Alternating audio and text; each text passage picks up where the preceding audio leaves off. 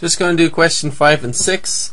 Question 5, a 2-year certificate of deposit pays an annual percentage yield of 2.15% for investments in this range, okay, 10,000 to almost 100,000.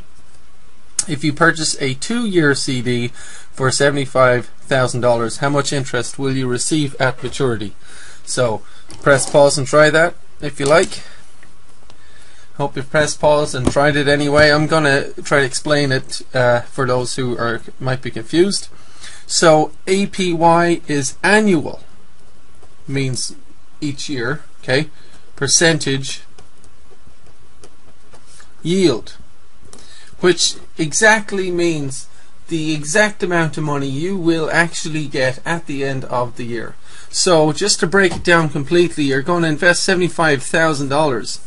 And at the end of the first year, you'll get the 75,000 plus 2.15% of 75,000. Okay, and of course, 2.15% as a decimal is 2.15 per 100, or 0.0215. Okay, so the annual percentage yield is in fact that. I mean, you can multiply it by times 75,000 times 1 plus 0.0215 will give us, it's 75,000 plus the interest of it, right?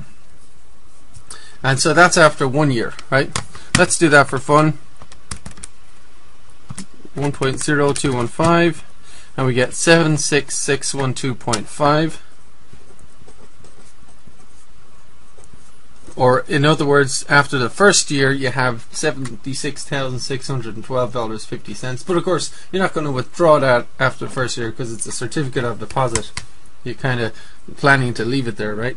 So then you invest that. That gets invested again for the second year, and again it earns interest of the annual percentage yield. That exact interest. So you times that by 1.0215, and we get 78,259.60, and to the nearest cent. We got that to the nearest cent. 78,259.67 cents. Okay. Now, of course, if we wanted to, we could have just used the compound interest formula, right? Where we're investing 75,000, and the interest rate is 2.15%, so multiplied by 1 plus 0.0215, and that's investing it for 1 year, right? Compound it once, but we're going to compound it twice, at the end of the first year and at the end of the second year. So 75,000 times that squared should give us the same answer.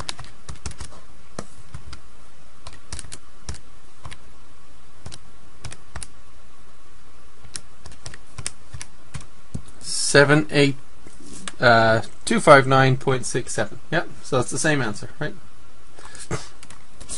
So press pause and do question 6. Hopefully you'll definitely know this one, I hope. Okay, I hope you pressed pause and tried it. I'll do it now. This is a 5-year certificate of deposit. This is the annual percentage yield, which is 2.85 over 100, which is 0.0285. I hope you got. You're going to invest $150,000 for 5 years. Sorry, 5 years, for goodness sakes. So after the first year, it's 150,000 times 1 plus 0.0285. After the second year, this would be squared. After the third year, cubed. After the fourth year, to the power of 4, and after the fifth year, to the power of 5. So for investing it for 5 years, the interest is compounded 5 times.